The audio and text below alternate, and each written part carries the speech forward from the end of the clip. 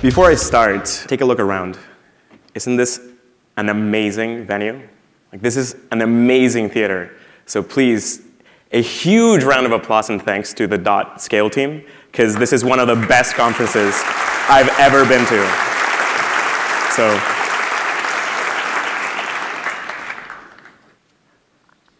computation is about functions. Functions are encoded, and code is data. So computation is about data. And how data moves, how it transfers in the network, what properties it has, how fault-tolerant that system is, has vast implications into what our computation can do, what our software does, what our applications do, and therefore what we as humans are capable of doing. Software has already become our superpower. We can do amazing things today that 30 years ago were absurd. And this is because of our computation platform. And thus, how we move that computation really matters in a very deep, ethical way. And I'm here to talk to you about that. And there's a lot of problems, right, that it makes sense to talk to you, the engineers and developers and designers of the web, the architects that are constructing how this network operates. There are problems that you need to be aware of, solutions that you may employ to fix them. And I want to tell you about one possible solution that we're working on, and that's IPFS, the InterPlanetary File System. So in the days of yore, there was packet switching, right? This is Paul Brand's classification of networks from centralized to decentralized to distributed. And these have very different properties, right? So centralized networks are very easy to take down, but they're very easy to work with, right? Like it's very simple to upgrade the thing and so on. Distributed networks are much more fault tolerant, but way harder to build. The internet is this amazing nervous system that we all share, and we can ship around our computations and our data to each other, and it has made it possible for me to speak to you around the world in less than a second. It's incredible. And the web is truly how we humans use the internet. We don't speak, encoded byte streams, so we have to use applications on top of the internet. And these applications that today govern most of our lives, there's deep implications about how the web is structured that changes how these applications behave and how our superpowers work. And so the web is sick. It's sick with centralization. This is a disease. It started kind of simple. You have one nice server serving a bunch of clients, but then it looks something like this. And then suddenly it gets, this is only like a small picture. You can think of one massive web server serving billions of users, right? And in reality, we all know that that one web server is a massive distributed system behind the scenes, but it all goes to this one choke point, which means that you, your clients, your mobile phones, and so on, have to talk to the backbone. And so this has deep implications with how we use the network, right? So first off, it's obviously terribly inefficient, right? If you all loaded Gangnam Style right now and had to download the same video, you'd peg the bandwidth of the entire uplink from here to there, and we'd waste an enormous amount of bandwidth, right? Why can't we be more efficient about this? Gangnam Style has been viewed 2.5 billion times, and if you take the average size video to be 200 megs, that's roughly 512 petabytes. Like, this is totally back of the envelope, probably not right, but this gives you a scale of the magnitude of the bandwidth that we're talking about, right? The web is basically not very much in mobile, and less so in all the IoT stuff, right? It's vanishing from those platforms. And because the architecture just doesn't make sense. It doesn't make sense to have to talk to a centralized server all the time. It doesn't work offline. It doesn't work in disconnected networks. Think about my supercomputer, right, in this pocket. This thing is incredibly powerful, and why can't I send a message from here to your computer right there? Like, I just want the message from here to go to there. And this doesn't work today. It doesn't work very efficiently. And most of these applications force you to mediate all the transfers through the backbone. It also has a terrible security model, in my point of view. Aside from the massive breaches and the mass surveillance and so on, there's like a deeper problem, which is that even if we force everyone to encrypt with TLS, the data itself is not encrypted at rest. Or it's not even authenticated, right? So you could have your email or all your social networking information, and somebody on the server side could sneak in there and change it, and you wouldn't even know. Suddenly you could find old emails that you wrote, theoretically, without any kind of signature. Like, we've known about encryption and digital signing for many decades. We should know better. We should be working with these primitives in a much better way. So I'd love to get the web to be authenticated and encrypted at rest. There's also a point about data control, right? And I think here Europe is way far ahead than the US in thinking about this. But there's these massive social networks that are gathering a lot of data and making it possible for me to send a message to the world and for anyone in the world to send a message back to me. And that's incredibly powerful and amazing. But these databases are not really ours, right? They're governed by these applications, and the addresses themselves to the resources always go through them, right? So if I want to link you to a tweet, I have to link you through the application that they govern. There's no way of linking you to the data itself. This is particularly infuriating. So the internet is this amazing force for equality, right? Like, it gives people equal access to knowledge, equal access to communication, and so on. And the web was like that for a while. But nowadays, with websites being megabytes in size, or web servers cutting off connections that have too bad latencies, right? It happened to me. If your latency goes above 6 or 7 seconds, a lot of web servers will just not even talk to you. You won't even complete TLS handshakes. So that is a disaster, because we're blocking the people that need the web the most. And that is, in my point of view, inexcusable, and we need to fix this. And even here in the nice metropolises with fountains of data and so on, natural disasters can occur. And so what happens when a network has no or bad connectivity to the backbone, but the local network still works? In many cases, you can still get reliable connectivity in one area, or you can deploy a mesh network, but the uplink may be off. So why is it that we can't make our communication systems operate in situations like these, right? Like, what happens today is like, oh, sorry, error, try again later, right? Like, imagine that you're trying to find your family, right? And it gets worse when it's about human disasters, right? So when suddenly, there's massive censorship or surprise suppression. One morning you wake up and your access to the internet is off. You can't talk to anyone. Like, that is not okay. So the last thing I'll mention is that links break and that sites disappear, because this idealized web of documents is really a web of documents on specific machines. And this is like a book burner's paradise, because all you have to do is go and take one server down. Or worse, we just carelessly change URLs all the time. We don't even think about it. We just break tons of links, and people's access breaks at that point. So hopefully I've impressed upon you the weight of the matter here. These are serious issues that our society has to deal with.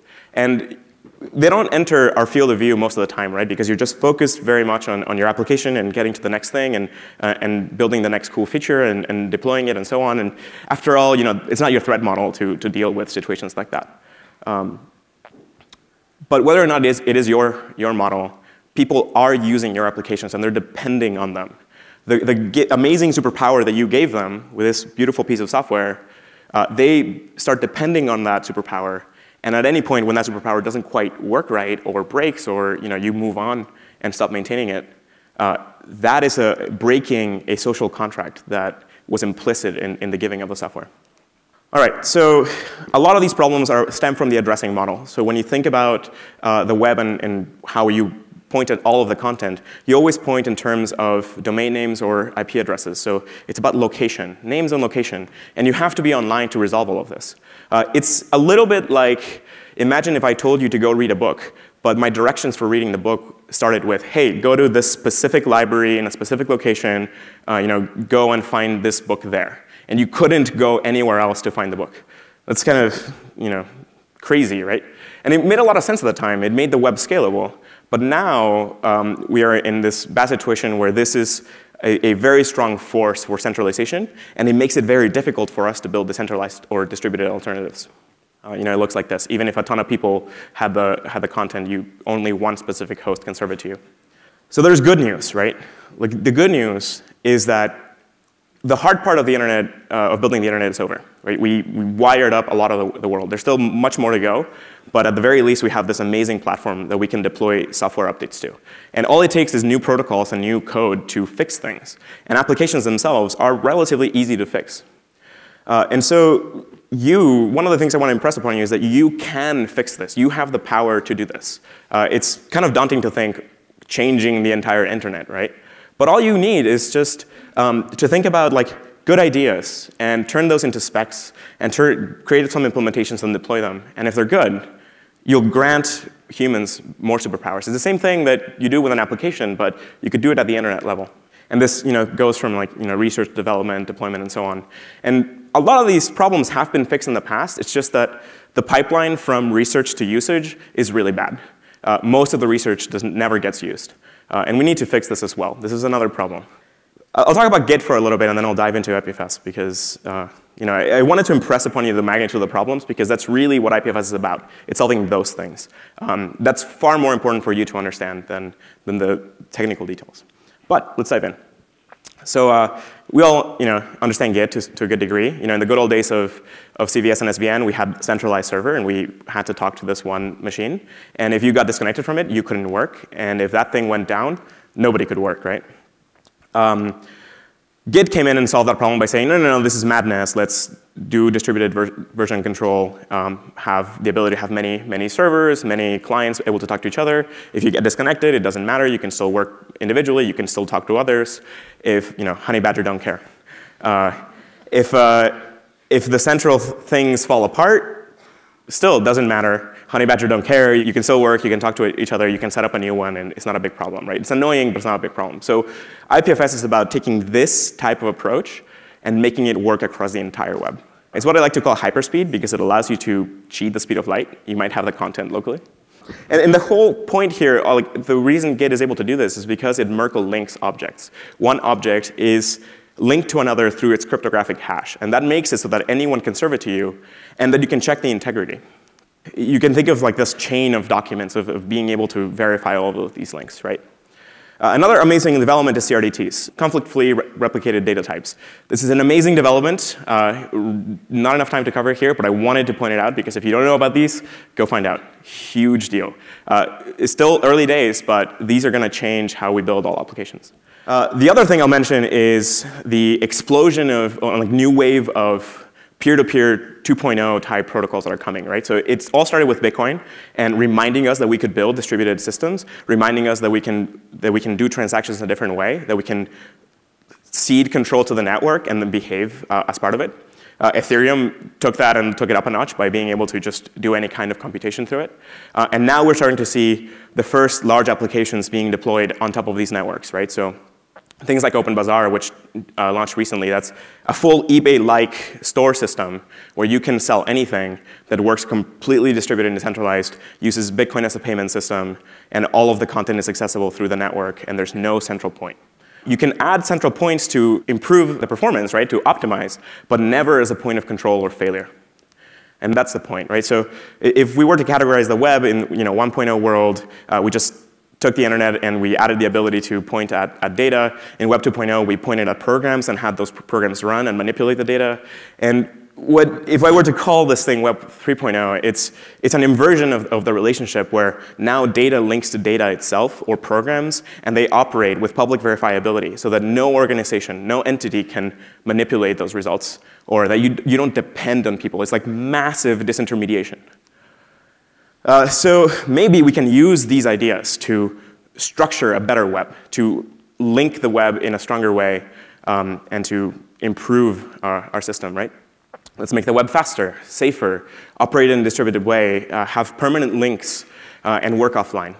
And so that's what IPFS is about. It's about creating a new hypermedia distribution protocol. Really just, that means a fancy way of saying just a new transport for the web that uses Merkle links as its core idea. This is kind of like the stack of the protocol. It's broken up into different pieces. Like the bottom part, which is the hardest thing to do, is build all this peer-to-peer software. Tons of different protocols that you have to think about and use. Being able to connect locally, being able to deal with DHTs, being able to deal with PubSub, and so on. All these different kind of transports. Being able to be inside of a browser browser's sandbox and talk to the rest of the network. All that kind of stuff. That is probably the hardest part, but and we're creating this library around it, so you'll be able to build all sorts of peer-to-peer systems out of it.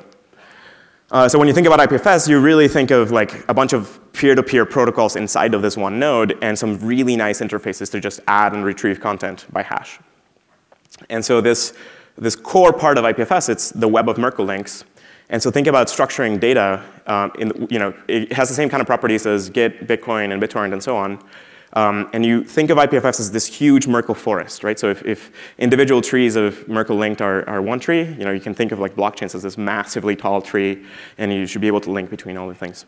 Naming, applications, and so on, layer on top. And so the addressing model looks like this, where at the bottom you have content addresses pointing to, those are immutable and get changed whenever you manipulate the content, but those are dependable forever. Right? You don't have to be around, servers don't have to be around, those are truly dependable. The next layer is naming with keys. There's a bunch of interesting stuff around that, but won't have time to cover it. And then there's names on top that you can bind. Human readable names should be bound at the very top, at the end, not as the core part that you depend on. So when you think about adding content to IPFS, you can think of a file system, and that just maps directly into the way that Git does it with just doing Merkle linking, right? Like you just hash contents and take that hash and put it as a link in the other file, and you keep going all the way to the root. So you have the ability to address and path nicely, as you would expect in the web or the file system. You can do more complicated stuff, like versioning data structures, right? It doesn't have to be a file. Like IPFS is not about files. Even though it's a file system, it's about data and structuring relationships between data. So think about just a git commit and like applying git commits to anything, not just files. You could git commit version of like your edits to a song or something. And so you think about just accessing IPFS data through an interface like that. And so you take the data model that is right now locked up in your databases and just rip it open and spread it into the web. And like that is what we can do. You can address all of the content directly. You don't have to depend on those organizations. You don't have to depend on those particular pieces of software. You can move around. You can reason about how the content moves, how the syncs happen, and so on to make offline possible. You can do things like have the whole PKI, like all the certificate authority stuff, like all the certificates and so on, put them straight on IPFS, and all you need is one hash. And from one hash, you can retrieve signatures, certificates, keys to validate stuff, and so on. It's about giving information print-like qualities, where the references are to the work and not to the copy. Yeah, this is the IPFS stack. It's about that central point, how we represent data, and so on. And it's a huge open source project. It has got tons of contributors. It's very high velocity. So this is really a call to you to come and help us and help build it, because how we lay out this foundation now can have vast implications for you in the future, and it would be fantastic to get your input now. Huge network, a bunch of like interesting things. Here's the kind of stuff that people build, distribution platforms, peer-to-peer chat, archives, all totally distributed web apps. You can find all of this stuff on the web. I don't really have to go through it here, but you can just know that you can build things like distributed chat applications entirely in IPFS. Like this is one example. Just you type, enter stuff. Each individual message is an object that you can address. You can create new interfaces to access the same data. It doesn't matter. You can use it for package managers. So when you think about package managers being centralized and so on, and that being a problem, you can think of putting NPM on IPFS or a Go package manager. So we have all these are projects that we have. You should check out. All right, so that's really all I want to say about IPFS and about the network. And if I would end with one word, is that think carefully about the implications of the software you create. Because whether you want it or not, people depend on the software you write and depend on the failure modes that you create. And so when you give somebody this amazing superpower and make it really good and they start using it and depending on it, you will have to deal with that social contract you created. And if you break that, bad things can happen. And so thank you. That's it.